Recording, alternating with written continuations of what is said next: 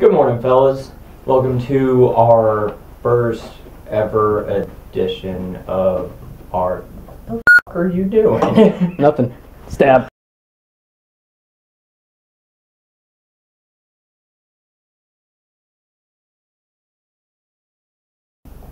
Yeah, I don't know what that was, but what's going on, ladies and gentlemen? This is DM here from the Spoiler Alert Network, here with Showtime, and this is our first ever Top 5 discussion video.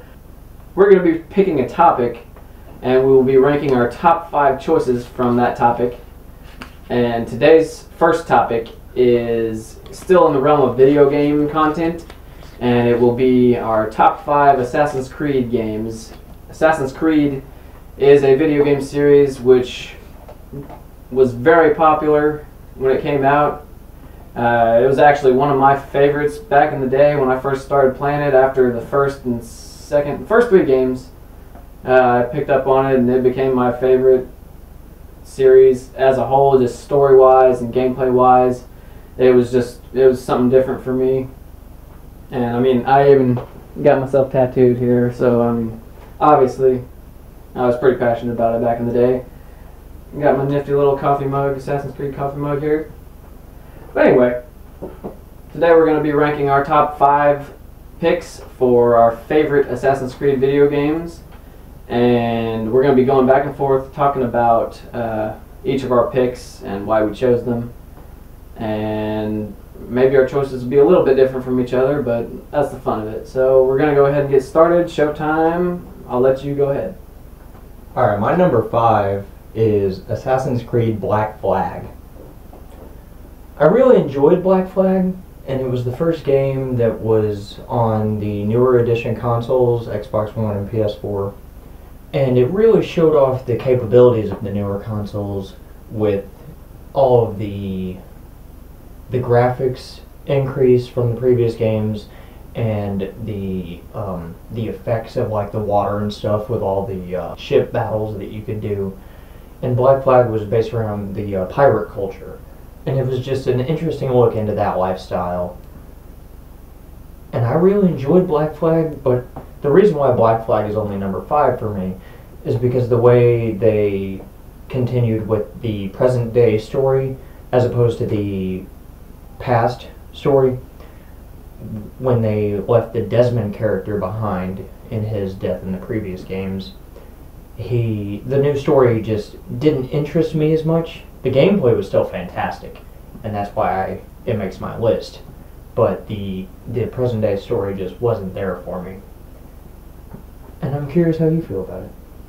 See, it's a little different for me. I agree on most of those points, but my number 5 would have to be the most recent one I played at the time of this recording. It was Assassin's Creed Origins, and the main reason I rank it at number 5 is just it was the first title to completely revamp the combat system and the leveling system, and a lot of people say it was kind of a mashup of The Witcher 3 and the Elder Scrolls series. It kind of incorporated a lot of elements from that. It was more of an RPG style game with the combat and leveling system.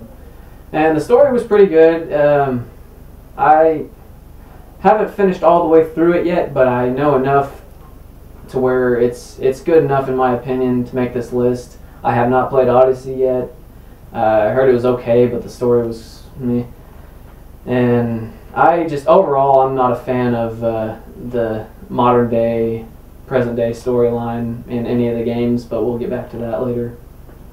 And that's really it, just the whole revamp of the combat system. Just, it was something different, it was something new, it was pretty fun. So that's why I made my list. Next up, I'm going to say my number 4 is Assassin's Creed Brotherhood. I really liked Brotherhood, and at the time it was my favorite. But looking back on it now, it wasn't as good as I gave it credit for. It was still really good, but some of the games were just better. And Brotherhood continued Ezio's story from Assassin's Creed 2. and it introduced the mechanics of having assassins as part of a guild and using them to complete missions outside of your actual gameplay. And everything about the mechanics for that game was really good. I'm not really sure why I didn't like it as much as I like the others, but I just didn't. But I still think it's a really good game, and I would rank it number 4. Okay, I can see that. Now my number 4 is a game in the series that didn't get a whole lot of credit for. I mean, it was kind of underrated. That would be Assassin's Creed Rogue, and it's basically Assassin's Creed 4 Black Flag. It's rebranded. Same gameplay mechanics, just a little bit of tweaks here and there. It released around the same time as Black Flag, and introduced a new protagonist. He started out in the Assassin Brotherhood, and eventually, through several circumstances, he changed sides and became a Templar. And through the whole series up until this point, we were made to believe that the Templars were the bad guys. They were in the wrong. But this paints a new gray area for who's the good guy, who's the bad guy, because it shed a new light on some of the motivations of the Assassin Brotherhood. Maybe not as a whole, but some of the branches of it, I guess you could say. But overall, it didn't introduce a whole lot of new gameplay mechanics. It improved a little bit on the naval combat system of Black Flag, but it was pretty similar. And overall it played exactly the same, but it was a whole new story, and it was a whole new take on the struggle between the Assassins and the Templars, so I think that was pretty cool. I do wish they kind of would have differentiated the combat. Like, you still utilize tools that assassins would use as the main character, and I mean, I would have liked to see some difference between the Templar and the Assassin fighting style, but it is understandable since he did come from the Assassin Brotherhood and became a Templar. So that's my number 4, just because of the new take on the storyline of it. That's kind of what made it onto this list for me. My number 3 is going to be Assassin's Creed 3, which I really thought was one of the best games gameplay-wise. I think it introduced a lot of fun elements with the hunting animals and stuff, and the Native American history that was on display with the main character Connor. And it was the finale for the Desmond storyline in the present day, which was, I think, the overall theme of the first, 4 or 5 games. I think that the addition of using a bow in Assassin's Creed 3 was fun, and Assassin's Creed 3 added newer stealth mechanics. Not a whole lot, but a little bit. And I think, and Assassin's Creed 3 also introduced the naval battles, I believe. Yeah, I did. And that was a theme continuing forward afterwards. And everything about Assassin's Creed 3 was just pristine gameplay. The only reason that it's not higher on the list is because, like, the inner past story just doesn't grab me as much as some of the other games do. That's the only knock that I have on Assassin's Creed 3. Otherwise, it's one of my top games of all time. I have to agree with you. My number 3 is also Assassin's Creed 3. Pretty much the same reasons. It introduced actually a new combat system compared to the other previous games.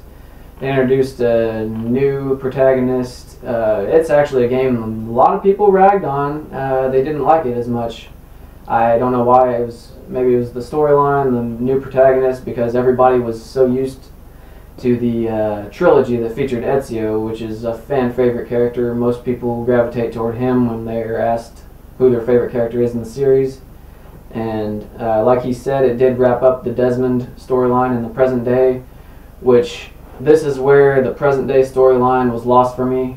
I kept up on it. It was cool how it tied into the rest of the series beforehand.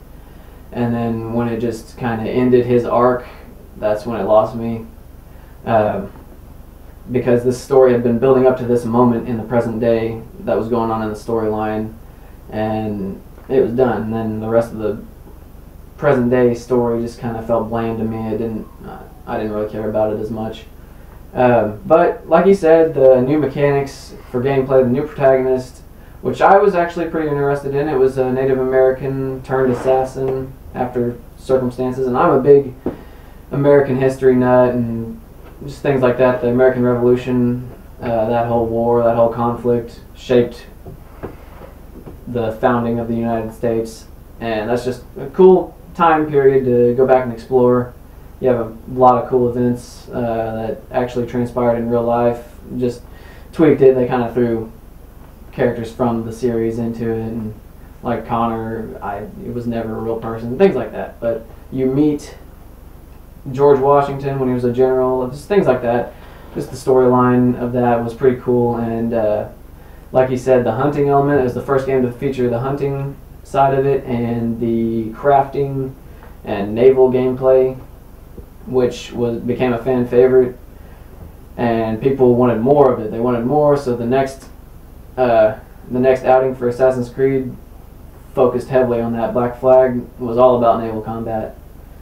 But I agree, Assassin's Creed 3 was pretty good, and the reason it's not higher on this list is because there were a few that I just, overall looking back, I like a lot better. But it was a great game, which is an unpopular opinion. I don't see why it gets as much hate as it does.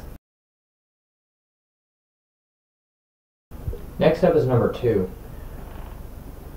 My number 2 is going to be Assassin's Creed Revelations, which wraps up the Ezio and Altair storyline, both characters from Assassin's Creed 1 and Assassin's Creed 2. And the completion of both of their storylines is just a really, really great way to wrap up both characters. I really thought everything about Revelations was perfect. I thought it was a great way to send off both characters. I thought it was a good continuation of the present day storyline with Desmond and the present day assassins. I thought everything about Revelations was just pristine. And I don't know what else to say. Okay, so number 2 for me would be, it's a little different, Assassin's Creed 4, Black Flag. That's got to be my number 2 pick because it took the combat style, the gameplay style of Assassin's Creed 3, improved on it. It featured a whole lot more naval combat, a whole lot more exploration. The whole setting was the West Indies, and you could travel by ship to all the islands everywhere. It was a prequel to Assassin's Creed 3, which is kind of odd because they kind of jumped around in the timeline a little bit, which, I mean, that's fine. But they improved on the combat, and the character of Edward Kenway, which is Connor from the previous game's grandfather, and he was living the pirate lifestyle. He was a privateer before. He wanted more. He was out for himself. He just wanted to make the gold and, just spend it all on lavish lifestyle, women, wine, typical pirate stuff. But he became another fan favorite. He's my second favorite character in the series.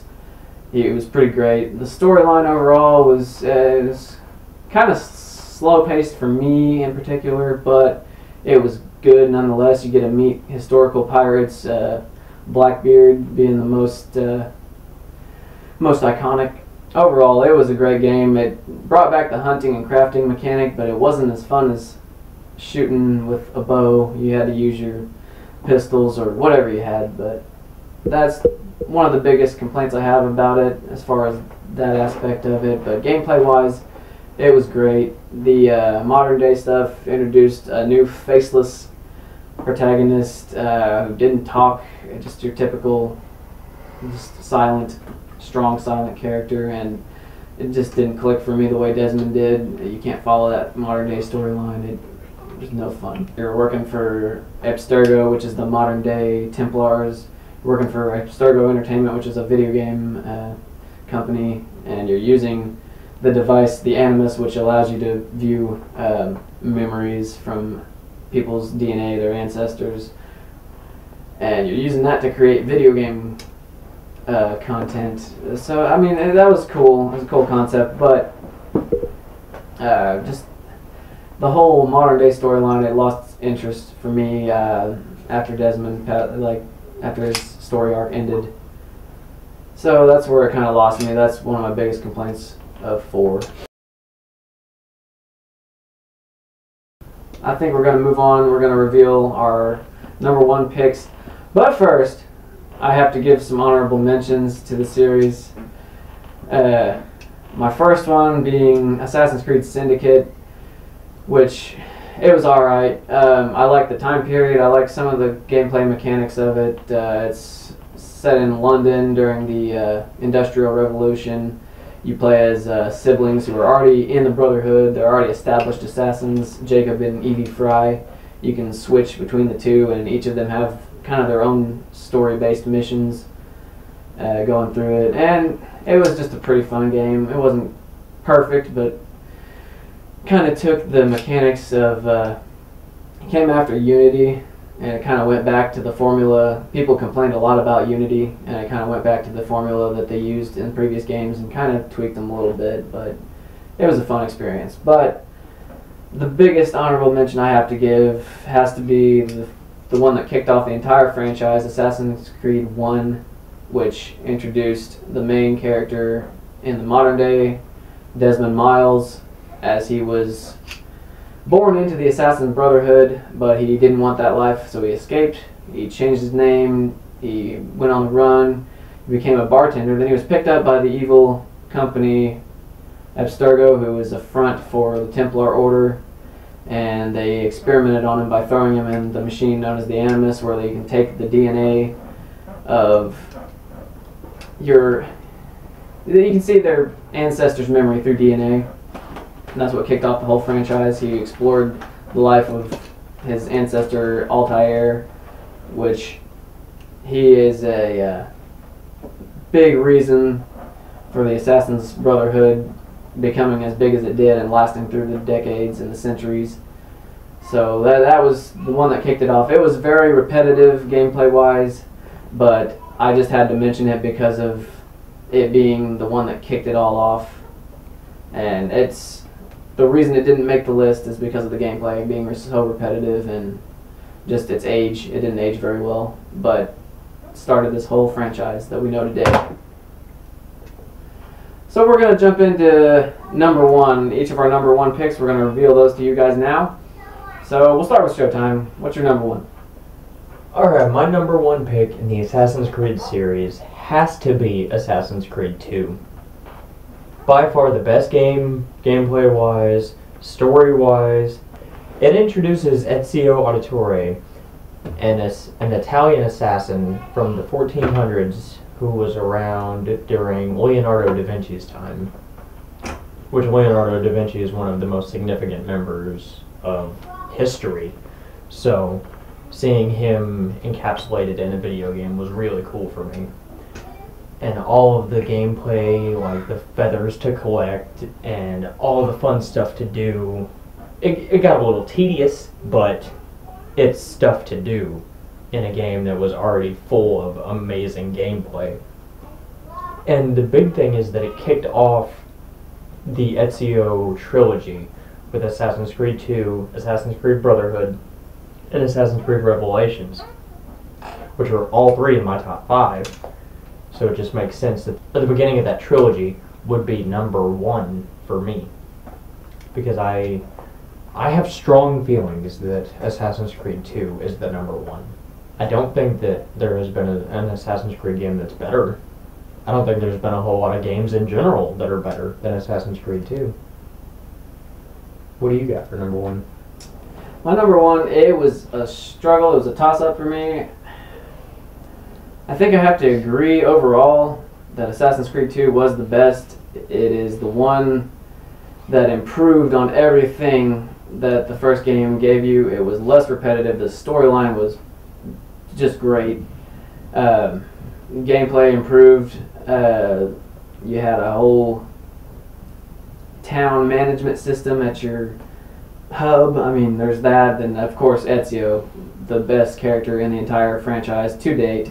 There's not been anyone better. I agree.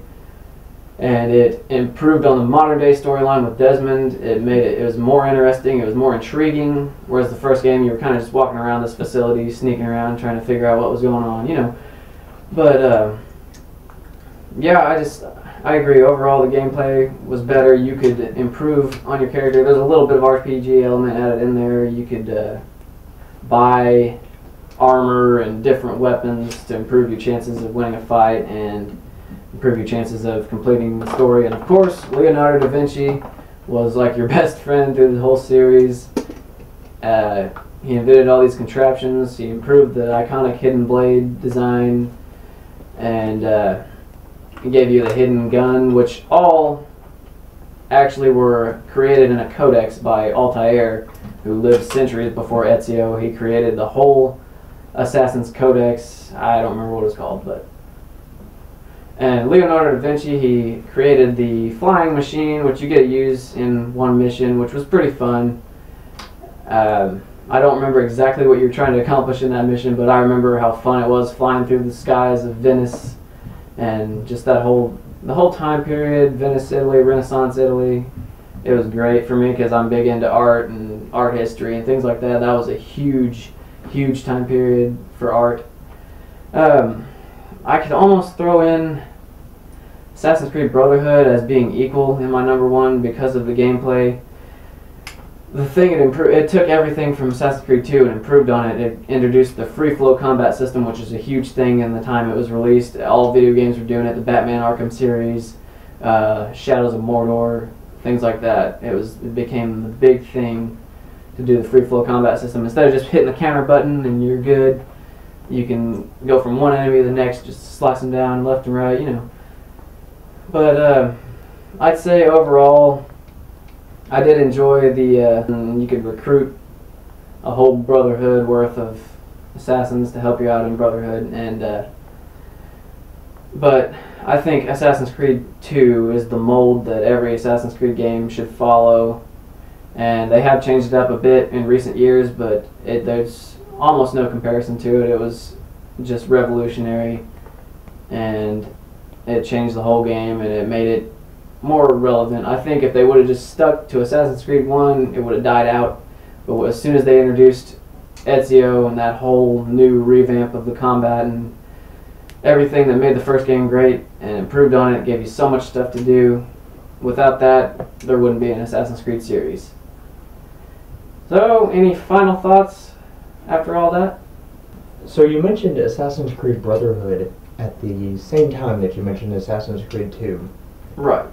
Are you saying that you have a tie for number one? Yeah, okay, well, let's talk about that for a minute.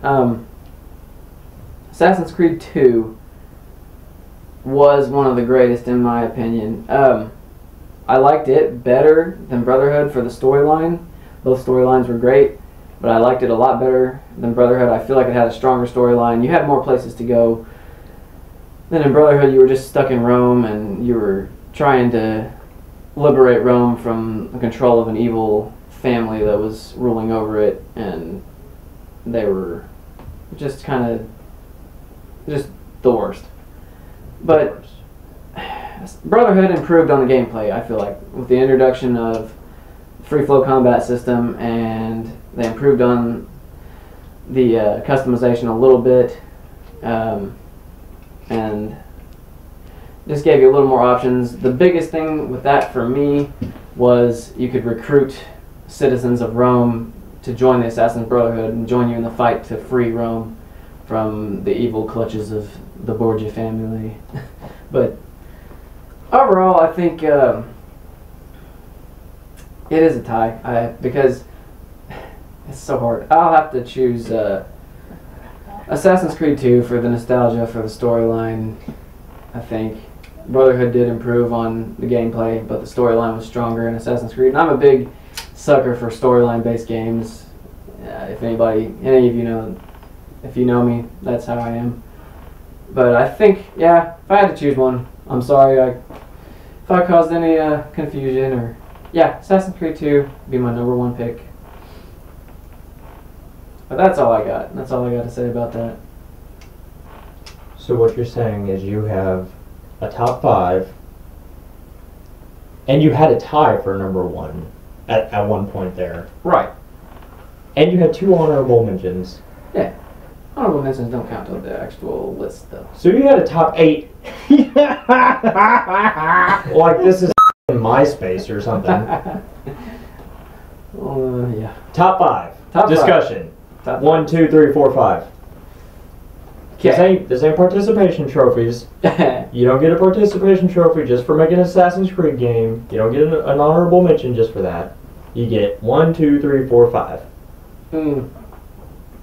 Get your top 8 out of here.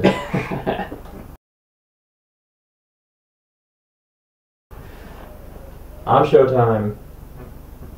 I'm DM. Thank you for joining us in our first ever top 5 discussion video. We got more coming for you soon. If you want, please like, comment, subscribe, hit the little bell, get some notifications.